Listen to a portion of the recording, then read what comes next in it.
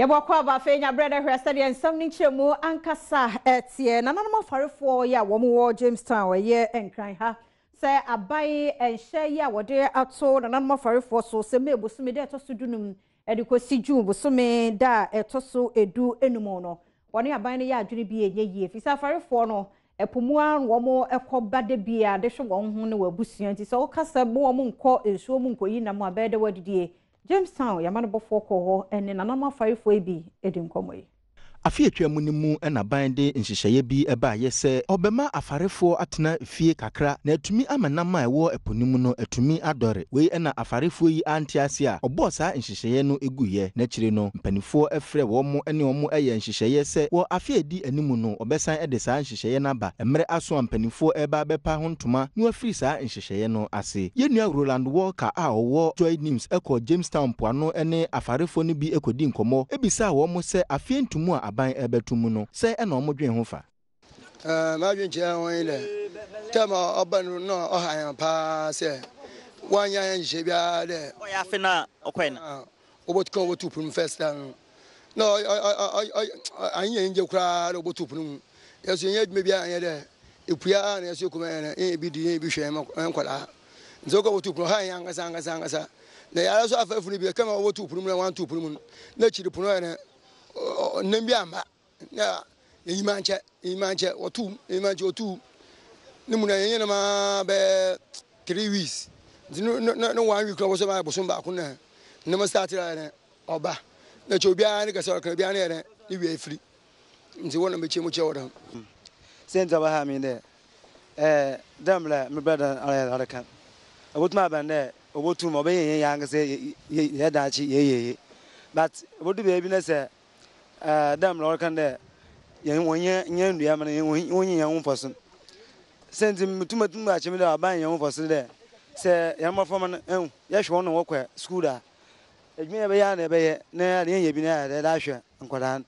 In the same Quadan, getting baby or Banama. Today, yeah, boy, a band, none of where they were to my there, why by poem. Sent in it, and Quadan's when young walk school when you baby wage now. Old my band there. Old much at all, no power, maybe no power, you may made me. Into the made me, ye, no miscan, no lie, at Asher. It is this album there was sissy, a police yada.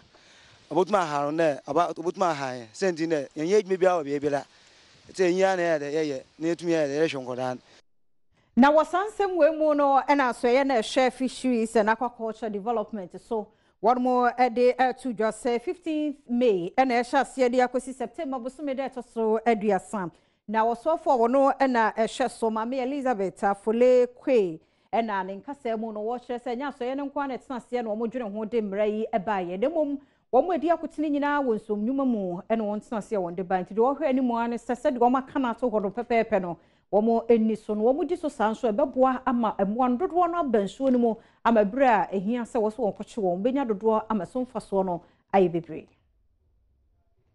I'm Elizabeth Fully our in so for her and a furry home some so a cassa see a chimua, and I'm on to dear brass a furry phone copusono, a yardin partner, no, and if a queer would be and a cow on Hubo whatever tuja, was a National Canoe Council. National Fishers Association, Fish Traders Association, and if a queer would be and only sing Kunya at Twadwini, a share a brepa, one of the sa a bray a beshe. Now, when I didn't want to quay, we are within some meetings and 12 for any mono, and I watch him say, a free affable sumeko to Nima, a may there tosu dunum, a cosi a bobo sume September there tosu ediasano, and yadia for a fobe subio, Nanientia, one mon coposono, watch it him.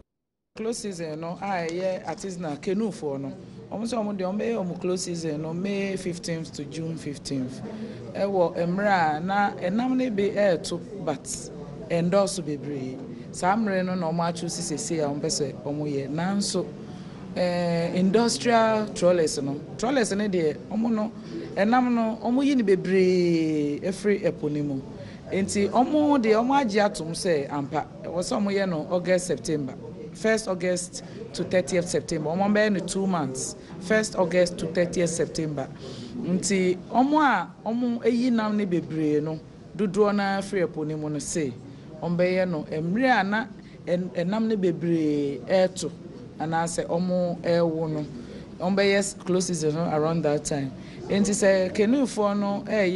May June. Na say trawlers nankasa so August September. Na ni year mo no. Na coordinator Ojama Fisheries Law Enforcement and Navy Commander Emmanuel Kwafo to just say a brand so one the mrabe ye dwuma papa pasa de beya obi anko bu san hihye isu. Eni atia ni say emre no do say man na ye ntetia.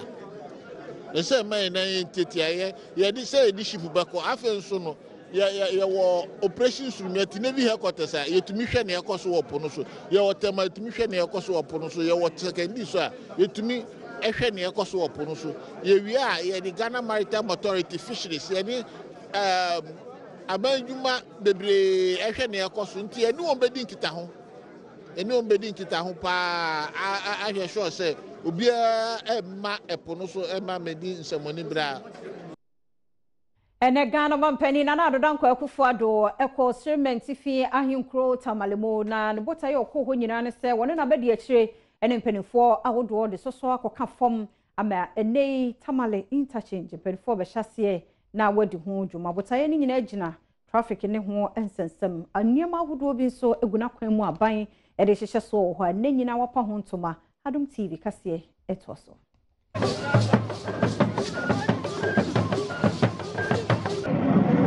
I'm happy to be back again in Tamale, this time to launch the government of Ghana Sino-Hydro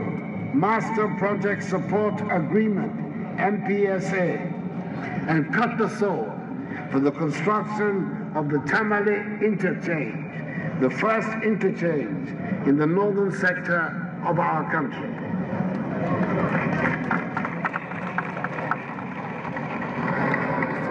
Ladies and gentlemen, everybody in Ghana has heard about the arrangements we have made with the Chinese company Sino-Hydro Corporation. And I'm glad that work is now about to begin on the construction of roads earmarked under the project. Ghana will witness a dramatic and very welcome change to our infrastructure, especially in the roads sector. These arrangements are an expression of the strong positive relations between the Republic of Ghana and the People's Republic of China. Government is also ensuring that in accordance with the domestic content law, a minimum of 30% of works will be undertaken by Ghanaian contractors and supervised by Ghanaian consultants. Thousands and thousands of jobs will be created for our youth. Our country will be opened up for sustained growth and development, and thereby help put Ghana onto the path of progress and prosperity. I am excited about the prospects of this project for our nation. And I urge the Ministry of Roads and Highways and its implementation agencies to ensure that adequate and proper supervision is given to all the works being undertaken. Guarantee that the country gets value for money. Yanton we kase so na yemfri tamale na yemra enkran ha na nananom atankonwa ye wo enkran aye ne se nyame yadoma ma ebosome de to so edu amiensa de kosi jun bosome de to so dumiensa bosome ba ko no enya de so mpese wo muti dede bia se yentwe de bo sorry de mu de bia ba ase ana se dede bia na ni nyina no eye amamra ne amane ye a wo mu ye de asiesie kwam de ama homowo edede no na ga Traditional Council Acting President eye ni diodu nsaki ya woto so emienu ene gina mpanifo na mu de tu dwa wo kire se nsori ebebuso ana drinking sport bi ebebuso no emra no se de etie pepepe no eno no ebedi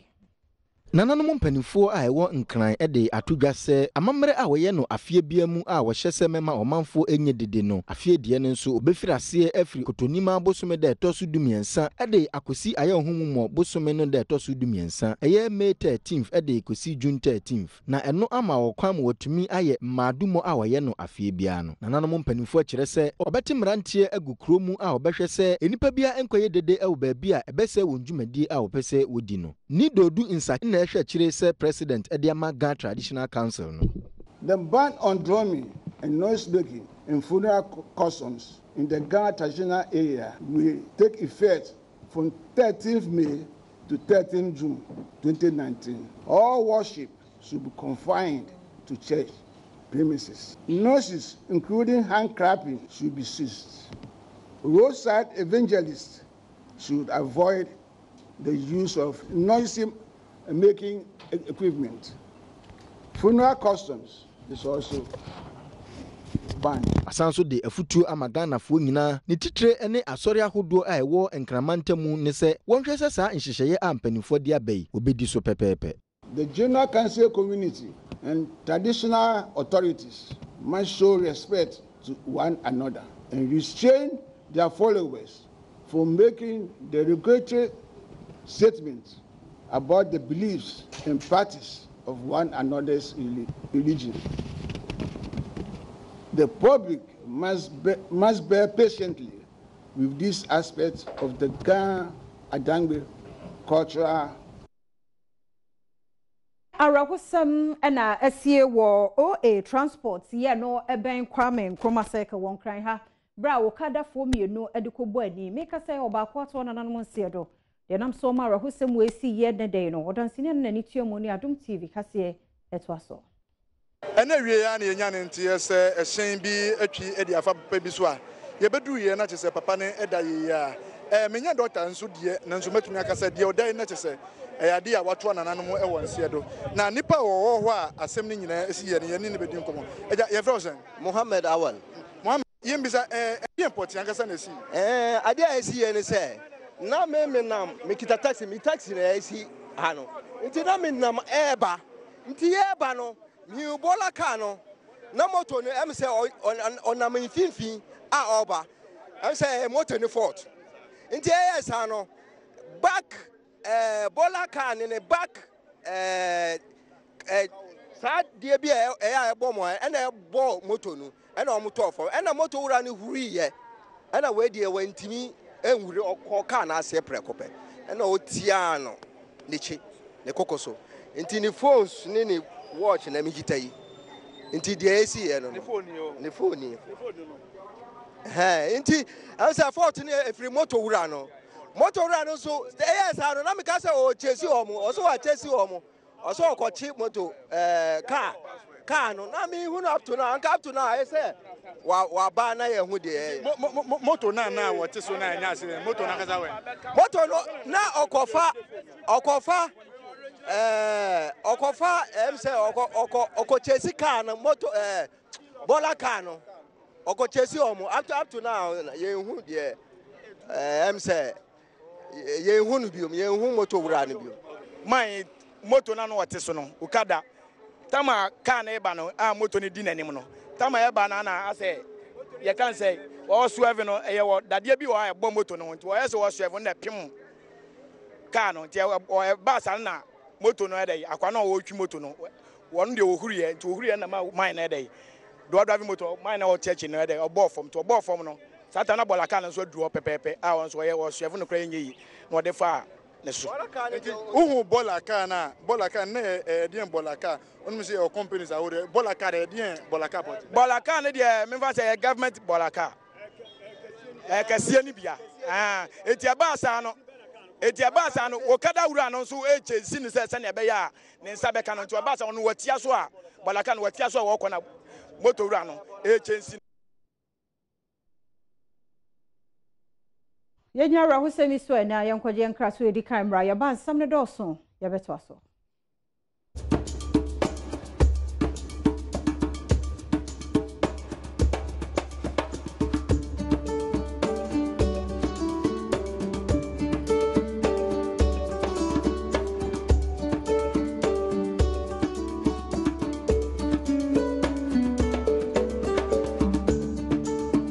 Wakwa Adom TV kase na uguso a wo hwe no yentu fa na yentu aso enko oboase ne mpotamu na oboase yamane boni Isaac no menyo be na wotwe ni den sembi ebetu dwa na ejina se wonomo ekwan enye tichi oboase ene apunyase nkwanta dunkwawo ekwan no na enye kra na aka ho bi ama nananom ene mensin mo crash mpanifo ankasa age ato ho so samanho no atutu okwan no mu no de also wan so etimi eye bibia Isaac no manyo etwaso Tiefo ene ahwefo ebekaya na wotwetwa mu na Adom TV de aprobo bepie mu ewo oboase dunkwa ayamfore kwantempo so de betu dwa se amra kese bebre na obeda eye ekwan mu a nsuoto a gise enipa binom de pumping machine na de besi ekwan num na omo pumping ansa na cars nketwa ene cars akese ni bi kratimi anya kwanya atimi afem esanse amra no mu edo ni nti enam so masemi aka akrofrom mentioning na dunkwa ohene aka otire apamo na make say wo metiye ya fidie edi dwuma eye neti a wo mo de fele eye amnamna na wo kwen so na timi aboa ama cars nso atimi anya kwan afa so ye beduru anu ye wo say cars mo ebi anya kwan hia e wa ha na mrante de bi so de pumping machine pumping nsuo ye ne abakrati panifo na nanom ene driver fo no mo pumping nsuo ni bi e ba betwetwe nkom na bi sa won say so dwuma ya ekoso yi eden na wo mo ka de afa won enka de Adom TV aye nso eden na wo mo ka de akire yen Kwana nye mi bano kwana nye ntia ma meka na aba betimu amo ufiri hine kwa me fitama na ekwa ayamfre isu excavator na nka me de kwa ayamfre na kwana nye ntia aba kama aseme shaft ni ya ya shaft ni we dia ade se omo siesie kwa no na say amintumi nko kwana na ayamu na pa donko mikwa kwa na stela besa masanya problem kwa no so oh yani aje ho pa because kwano na ha papa yeah taxi driver say do sometime you to be baka the whole day bi wo ho mo na waka chisa wunya ka kakra bi ma ne baboa ana wunya obi ma ne baboa wa ansa na nte kwan de na ha adwen pa nti de mo ye betu ama yani aje ho pa so mo ye ne sa kakra ma yan ka efi se ebaboa yan bebre ti no to a nsuo no beta kwan ma ka ne ntimi nko antena ma ye bo nsuo no nti eduru ana ma wa da cars ni twam a ni akasa masa aboa na ye ntɔ petrol ne mfa mo nsuo ne bia ma ye 1 cedi bia ma ye 5 cedi ye bon wa mani krom na no ma passengers fo ne se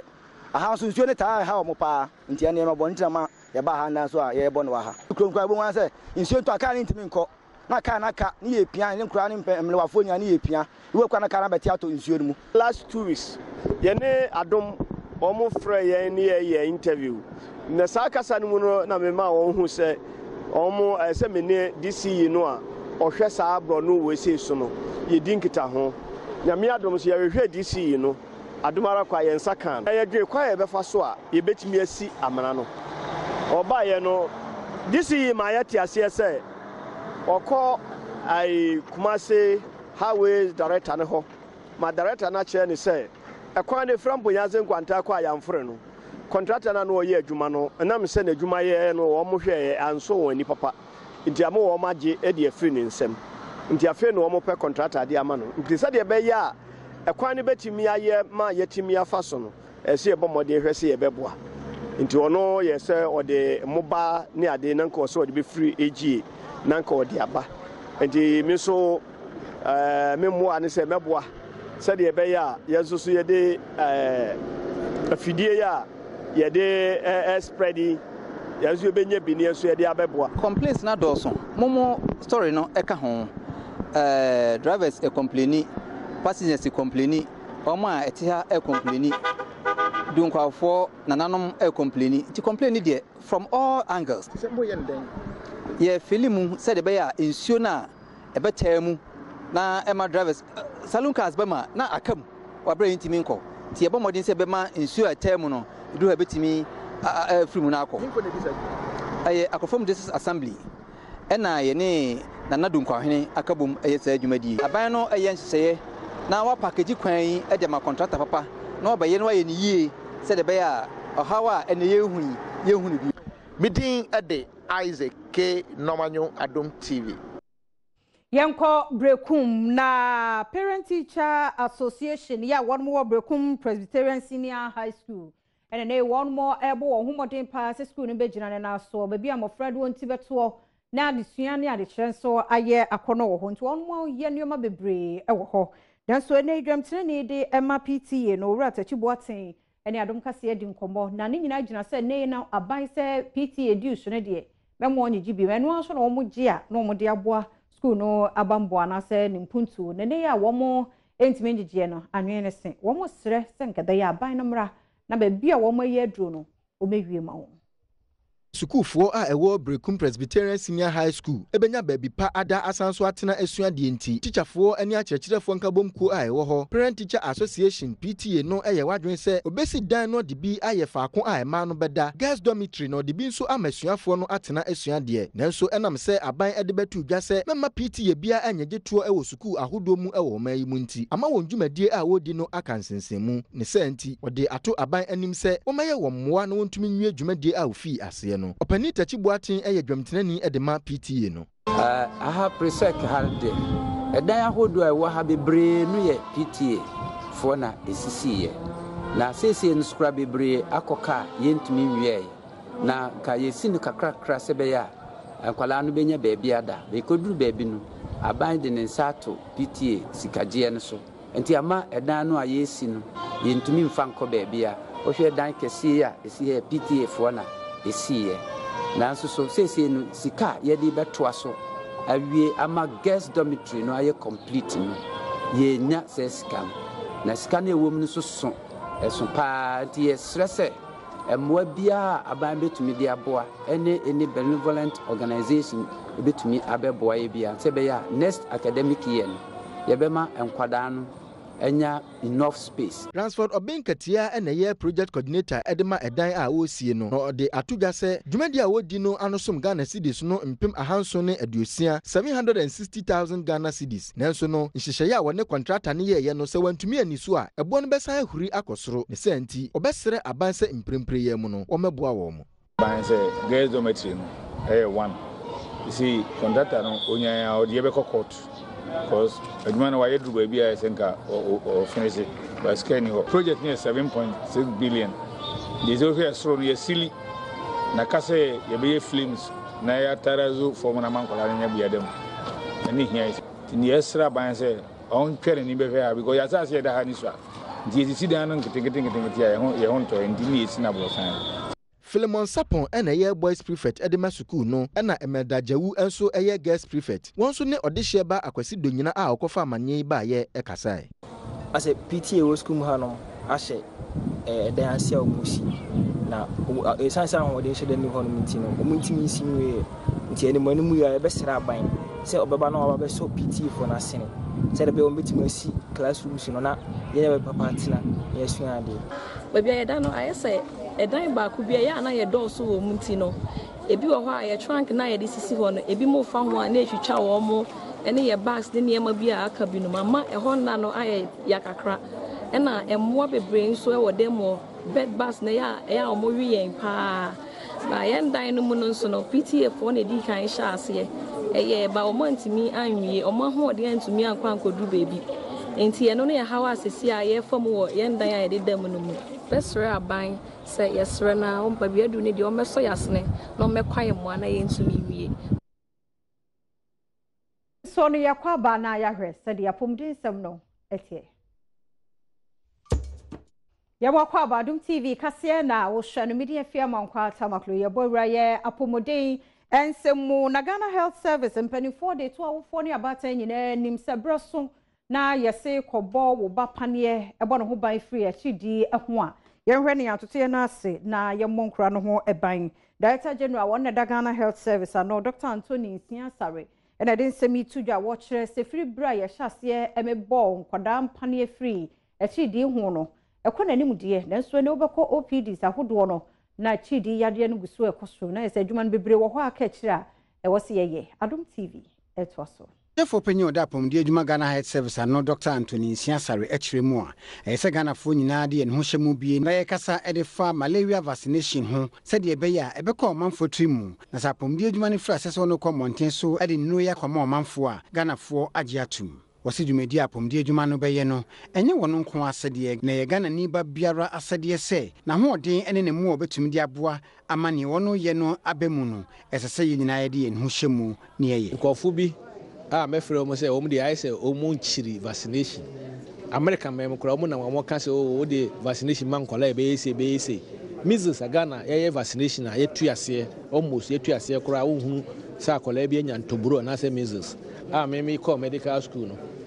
na measles me be a doctor in the early 80s no obi bakra me hu se we ntoburo na aye no na nkola no wu nyina afri Ghana ha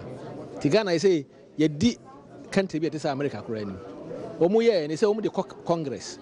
a on pese nkofo ni gya asaaye ba ho no obi atimi kan de opebia me say social media na nam so Ghana social media o vaccination kura ho hia obi bakasa vaccination ho hia no de bayare no ho say ho hia na say ho hia nti mo nde woro maye say untimi nya hwe kura ye free prevention is better than cure so na dey prevent say yare we no no e vaccination ti ye kasa be vaccination a ehu bia nim Kwanchefo Penyo da Food and Drugs Authority ano Delis Mimidakon enso ne nsentwerefo kasa ya wode sansem yi etudwa ya training say ya na register vaccine no enti nim some of the adverse events ebetumi aba enti no ya training EPI for ni nyina omo be vaccination no ye ni EPI for abom aye training ama say we na ebesia ana say akoda bia be experience adverse event bia na mother no ana na wo fo no betumi a report into your forms, your EPI for your form, a very simple form. O Marco Dana vaccine, ben, dear, who ye shiana, Ninano, your register forms Nunina, Naya enter into near friendly database. Na BB bar, say, assembly, and event be by new. Your expert committee, so a year in place. Your friend of technical advisory committee on vaccines and biologicals. And also at national level, no form be a baby piano, and now event be a baby piano, on better national machine. Yeguswa ya wapomuden sem na medical superintendent on a work at the government hospital Dr. Dovlo Theodore e di aresema ban na fa Ghana Health Service and Perinforso Sekade government hospital mra Perinformra ma MCC hono be 56 years ni ye de ayaresabia ni si hono ya nya esiesi adwuma bia wo hoda tete nioma no na wo ho ene ne nso ne me kona nimu nti wo mosre kabeya Perinformra mebo wo mfise so manfo wo ho ene mpotemu ho e wapomuden pamo. Medical superintendent Okide Abayan Resabia Dr. Theodore Dovlo Echemua Resabia no be hiase be nsiesie office bretintin ne ye no nsiesie nhada enkoso ho ose enopa ho a wo hia niam ahodo bi ebeboa ma onadwuma wo ye na konkan na otimi agi omanfo enkwa ode nsam yi tudwa bra kwa bibrem krosi no ya amane ade bi maternity bi a wasi ama Resabia no ano. We therefore appeal to all gathered here to help equip this maternity block so that it can serve the purpose for which it was built. Kindly allow me to hurriedly summarize the challenges and the need of the hospital in general, for there will be no other opportunity. Epiamante Muswa for Dr. Eric Kuda for Eddie Futu Manesi for Yedmo Hon say, Peja on whom when a Juma Waymo. Na Munya ya hwa futre. Yesrem bebre. Mo Juma no e yo frɛ. Mujina owuo ne nkwa ebre. Obi a o ya soso ne ho ya ne ya. Ebi dum kura de no ya na bɔ mu nyenye kakra. Enti sebe mo anya batan anso mu mu a. Wo hɛ na enimano bibre no akochewo. Osabere ma jarete na du otosumi ni ono ne kede hini enso de sansem etudwa. Minister of Health wo na bibia ese etumi ma edan ya yesi eniema yesi edibum na etumi ye adwuma na anye pa no ye kase yesra wo ne fikyire ko edi nkata beba ya besra wadaji na waka ye hu na Minister of Health wo na kodru ba bia ese enya akadia bema edan ya na wabia mi edimu mikasa ayarefo bia na oho bra wo ya amane ebiedan ya no enso ne adom kase ekasai ne ni agi se o ma sisi dan na ma because baby edan na emusa ya ho kire en na sese ne enye de hu se ya ho kire ye de adu so ne yakwaba na ya hwe se de adwade mu nsam so etie Yabakwaba yenhwe said ye dwade mu nsam no etie na nananom afarefo bi ewo Elmina wo Central Region say wo mo penchemu e de Free National Petroleum Authority na fe aban ho de ntia na nsan premise fuel no enye saa na wotie won kasa no esan se enye papa ema wonti no wo mo outboard motors ese no eno asorom de ye adwuma nti koba saa na ama won ho papa won yamane boni etwaso Afarefo wo mfimfini mantemu yensantwefo nhyiemu wa Elmina kyerɛ wɔn adwene de fa premix a wɔde yɛ adwuma no ho na wɔn kasa mu no wɔkyerɛ sɛ premix a wɔde yɛ adwuma no ɛkame a ɛsɛ yɛ nsonsoyɛ mmienu nti ama wɔn nhunu nea ɛyɛ papa a ɛyɛ sɛ wɔn de ɛyɛ adwuma na bere na ma ne bɔfo Richard Konyina ko ekopie mu no wɔne ma no makwesin a wɔn no kasa de ma afarefoɔ no ɛtwetwe nkɔmɔ ɛma ɔpanyin kyerɛ mu kyerɛ no nea nti a wɔn afrɛ nsɛntwerɛfoɔ a wɔde wɔn ha wɔ premix ne ho ɛto wɔn anim na ɔyɛ wɔn dɛ fiti January ba February petrol ba kurom ha no the whole Ghana petrol no you would have color biawom I know you would have oil biawom and the pere bi say abane there that must be ba petrol no January to February petrol na oil bialenim color bialenim o won kyerɛ me o mechemi kyɛ afra no na hu senti kwa that must be ba san petrol no you color biawom afafo so yanama ni hu da blue ye petrol mi hu da afafo ye petrol ni ina ya jinwa yanta ase na yibi so mampanyin omi yana no gusue ba ase petrol na kala enim oil enim na to da bie ya pedi bi se MPA fu da wana what's petrol no 4 gallons so fa ya 5 gallons sa MPA fu so wa be kire ma che obi anim da bia premisin what's that kana say oil o ma eji kopma oil fine no oil ni ma ibi kopma eji won se gbo petrol ma no dem wa dry or dry na do te ajikopma machine ajikopmu no afalefo na ye wo Ghana million no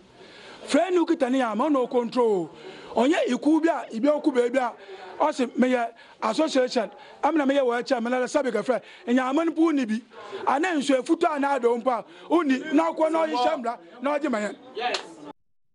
Twasaya Yagusaya Wajadi Monsam Communication Director Dema Power Distribution Services Ghana PDS William Watson say eneya PDS abeje free ECG and samono wombuta nyina ne se dwum de ne katase hye no wombetu ase ewo anyinma hoden ansemu PDS wombuta nyina ne se anya kura no mfie numa de ye nimi de wombenya sika $100 million na botaye ne se prepaid meters fie bia benya ne de anya afa na obi kwa akwache bibia ne nsam no one adom kase etwaso Williams Boation no Communications Director Power Distribution Services Ghana I twa won din tiawa in PDS a wonom na abehye ECG fo anemu no kyeremu a enema bebre wo ho ana ekoso asabre wo ba behwe se obetu ase efiri onadwuma wo ye nimu wo se ebi ne adwumafo ano no je bribe efiri wono a de nkane aye adwuma ho afi kwan a na wono anso adwuma no enso omanfo ani ene prepaid ho nsɛm a na akoye esi akwan ama onadwuma no nso entimi nkoso wo se yenim nyina ya ade a woba behwe atoto se de beya wona wono kabom ye adwuma e won customers ni beje adwuma wo ye no ho na edin bone a kane na wono kura no ene afiri won so na ne nam so nti ode san kyeremu ma na ma ne bofo prince owusu asiedu no edina nkra bia be kakra ne nua be ma prince owusu asiedu to ye ede fa ebi mu a wono je bribe ewo ECG adwuma ni mu a enam so nti ama won nwuma no entumi enkoso ho se odo no to fo ma be hu se titi no na ye ba besesa me no kase sisi akora ye sesa customer ni ntua hwe nti wo mi enhye no so se di prepaid ba wo fi ne besesa customer no entua eho sika nia ekire ni se esese PDS no ko pesika na auto prepaid no de be replace nti titi no nyina aka obi ne ntua anya adwuma no because na sika eni ho o ma be as a business entity ankra na o ba be ji adwuma no be hu nsachirae wo mu because private investment, private initiative, private value added business models omode bani ade so ko be bia kire wo se omo hwe sa nema we nyina no ma sure se mutumi ama customer satisfaction and na oma customer satisfaction a ubodi goodwill oto aso se ebra PDS for ebeso adwuma ni mu no won de wonani ato fom ehunu niema ba komienu bia na eha adwene enti sisia de won osi ni nyina no madimbone a wonom je kane no enya ade a wobaji bio so hwe prepaid ni ade a na hwe customer service ankofo kwa kubise mitasi wa ready no per service obekwa abasa ni ade ni nyina anye ni a eye nika as a customer oriented organization and say customer kono kubisa kra esu be draw na ye ready ye kra no na ye be free ye be ma short code free ani ye be ofie na ye be bo we nyina ani ama ye de atona kwa mu ye be draw enti na mpa PDS buy and chair but plans wo ho na ma business model ne be ba value added processes be ba integrated communication who few crowd na SMS na send no text message ni idea about say be information be here ti we be na me bebre a ya dia to akwemu but you say mamre you be draw Dear do so no yago can see fire lady Mavis Amano etwaso Mama akwaba the bag can see so Mavis Amano fire lady a job lady Nana adodan kwai kufuado Nere papa bi on there with namde ensem no ebre o mefa aseda e mama boafo Yas fabrics wono ene boa me ukọ eye abeka free pipe lane so ho apepepa Yas fabrics e wo ho in fact ope atare empaboa jewelries bibia ubenye bi e wo ho kama na bibia konka betimi a friend was 0245441511 0245441511 na waboa wo na ubeye uti so anasa be makeup kama na wenima da ho kama clear to say Adom TV dia na Miss Neat Beauty Empire ono no betimi aboa no so wa beka ho a abeka market lane so ho anti na say ufi Yas fabrics na wo ko Miss Neat ho no so aye uti anyway nim dia ma betimi a friend 0207992042 0207992042 na one more SSC ho dia ma kama na yen konsem no mu dia na ene week 4 of NC special competition no eba so na be pie mo media ma ultimate na FH Bechem United ehye wo mo kamiensa mo ultimate mu mienu na wafa so tena FH Karela United ehye no kamienu mani team baako Bekum Chelsea tena FH Meduana ekoche no ehye no kabaako ma wentimi antimo adabraka krobia Kumasi Asante Kotoko otekoko so na nanom so mo etimi eche Ash Gold ewo Kumasi ehye wo mo kamienu ma wo mo entimi antimo bi House of Oak etimi tena FH Ebusua Dwarfs ehye wo mo kamienu ma wo timo baako Pelmina Sharks so ene Liberty die no eko 0-0 na coach Kim Grant wotimi ewini ye no de wodi to enimni I should be happy because we're back on a winning track, but really because we need to start learning how to close the game off and then finish off games. So for me, that side of things and keeping the ball better, possession-wise. But overall, a win is a win. I'm pleased that we're back on a winning track, and hopefully that will kickstart our season again. And what I'm trying to do is manage the team. Basically, we're playing Wednesday, Sunday, Wednesday, Sunday, Wednesday, Sunday. And I have a good squad. That's the reason why I play those lots of games, because I knew that I would have to rotate because of lots of games coming up. Coach Robert Esibu, no ho papa, wontimi enwini game back okra. I just say has asa be no anom no ti 4 ni nyina 4 matches ni nyina no. Hwe edema coach no yenkotie wono so. About it overnight because the time that we were playing off-season matches, we were not considering set goals. So what is happening is different story to us now. So I did think about it overnight. But what I'm saying is that I'll keep praying and I'll urge my boys on so that since we pray to our Father in heaven and at least amend certain things so that the coming about 3 matches to go to the end of the first round, I know if you put things together, it will be well with us. Yo, Coach Esibu Roberts, and out in Canho, actually, papa, a man in so semi-finals, nene, 1 game eba so I just say Ukopima and Pimda, Quantimichi Prisons ladies, share one canine, ma or multimi, etimo back, Ophelia and Ponsashem, Miami Mavis, Osu, Esheba, Kona patience, Biama, so Esheba, Kodima and Pimda, Kuana, just say, Yamia Domo, China Diana, Ebebasono,